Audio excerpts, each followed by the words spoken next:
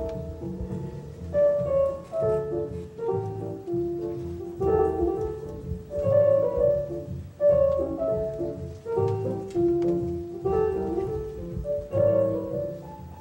Sunday edition, hour 3.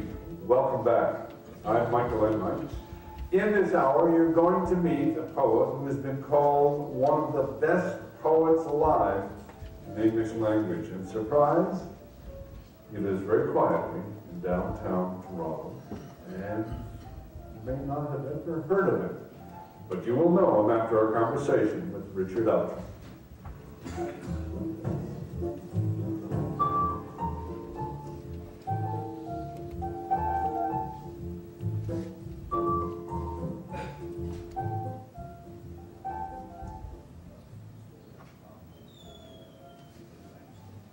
There was a story I heard some years ago, I don't know whether it's true or not.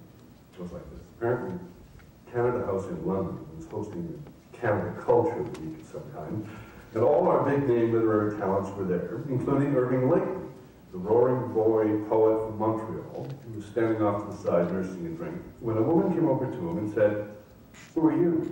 And he replied, "Irving Layton from Canada," he said.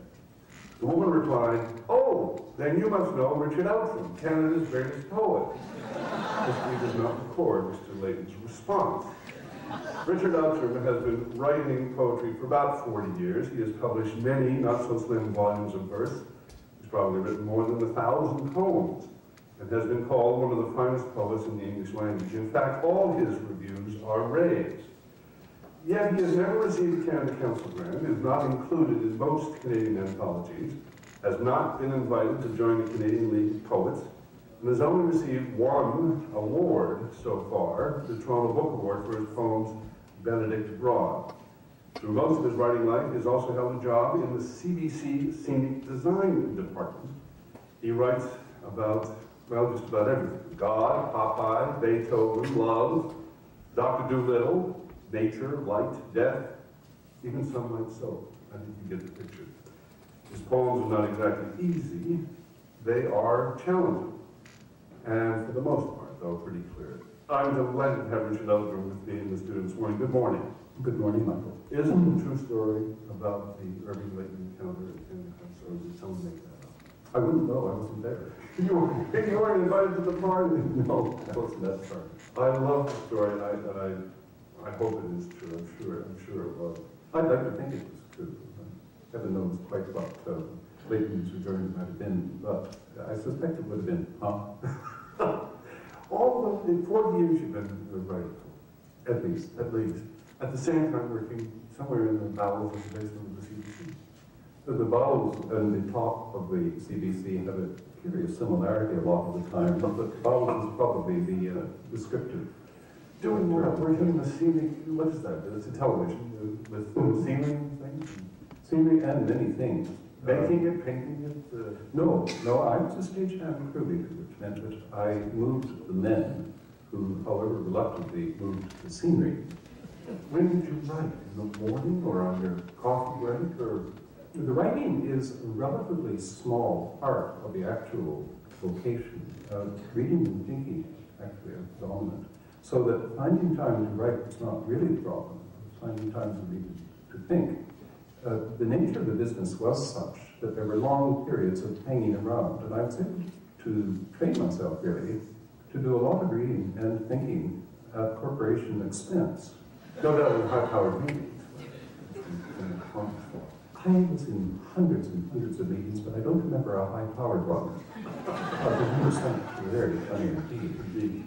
You can go to any library, any newspaper morgue, and pick up thick folders of profiles and stories and reviews about poets that I've never heard of, never hear again. Yet it's very hard to find material on Richard Outram. Are you something of a hermit or a recluse? No, kind of eremite. It's simply that I so much admire Northrop Frye, for instance, who said, and one thinks of his prodigious achievements, how he had carefully arranged his life so that nothing had ever happened to him. Wonderful quote. But really, nothing much has ever happened to me, except the monumental and wonderful things in terms of language and thought and reflection, and my true loves. So you don't feel the neglected poet, the poet in the gap, ignored by the universe. You don't feel sort of cast away. Well, you see, I don't think that the Toronto literary world is the universe. As strange as this may sound. Touche, Mr.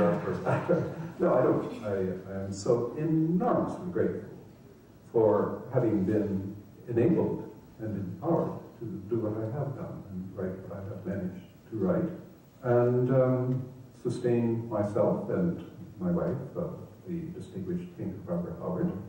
And no one has ever shot at me. I've never been really hungry. I've never been tortured. I've never been imprisoned. I've lived in a free, relatively sane society. I mean, my God, how ungrateful could one be if one simply then started to bitch about lack of public response? There is a rumor, a myth going around that we live on the verge of a literary community of some kind that is both all-powerful and incestuous and all of that, but we're not a member of that august body. You don't turn up at the cocktail parties and the readings and things. No, and there are practical reasons for that. If you remember the early days of CBC, I joined CBC in '53, for heaven's sake.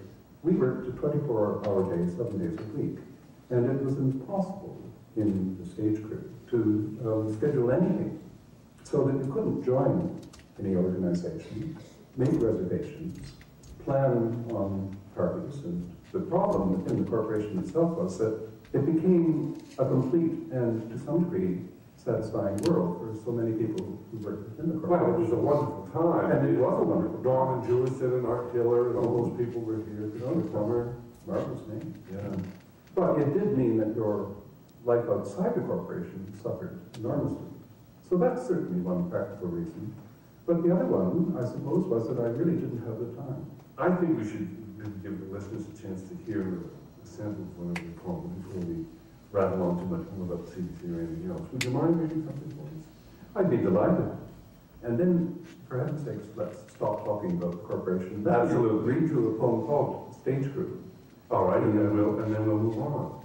I will say, before I read this, that the disrepair of the corporation disturbs me thoroughly. One, and only one of the reasons why I came to the CBC and why I stayed as long as I did was because of my profound respect for and belief in the importance of public service broadcasting. And I've seen it when I vanish in my time. It's a terrible thing to have happened. But I'm sure we're not alone in our sympathies. This was written in 1962 and addressed to a friend who'd left the crew some time before. It remained unpublished for a number of years until 1990, when it first appeared. It's been published in a collected form now, but it first appeared in Take One, a CBC in-house publication back in 90. Stage Crew.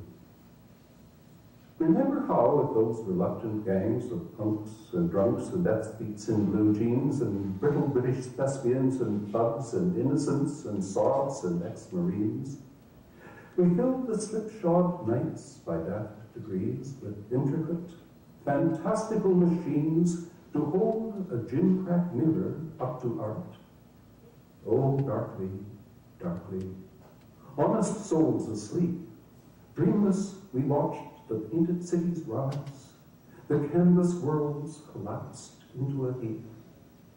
A house of cards, a rhythmless quick flux that might make Job or Heraclitus weep, contained us handsomely. What could we learn coming to grips, you will forgive the pun, with that menage, those dear, wild, bootless men, as best we could? When all was said and done, they were the stuff, the burden of the love that we had need to find. As, one by one, they pass like ribald mummers through the mind, I find for each his legend and event. Stephen, who froze his penis in the Alps, or Pat, who burned his captain in his tent, or Vernon, who had slept with movie queens, an endless, ragged mask They came and went from slums or public schools or prison camps, to Tullys or Bermudas or disgrace. But for a spell we worked and cursed and fought and laughed with them. They wear that motley race wherein we learn to watch for God's delight framed fleetingly within a human face. Richard Outram.